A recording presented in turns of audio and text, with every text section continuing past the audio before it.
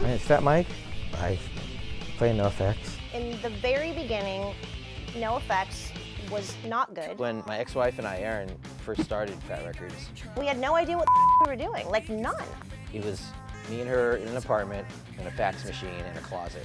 I went to school for creative writing. Mike majored in philosophy. Like, I don't know how to run a record label. It just so happened the first 4 or 5 bands I signed were really good. And everybody sold a lot of records.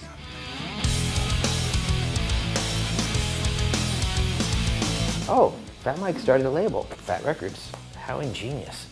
It's the only record label that's ever paid me. And that's awesome.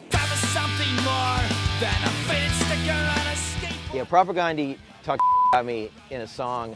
I don't know, sometimes you don't think too much about something, you know? You're just jamming, making the song. I'm lucky to have these bands on my label. It's kind of silly to say, but like I learned from reading good Riddance lyrics. I just can't even, look, I got, look at goosebumps. I'm not kidding, there's goosebumps. Fat Records is it's more than just a label that's putting out records.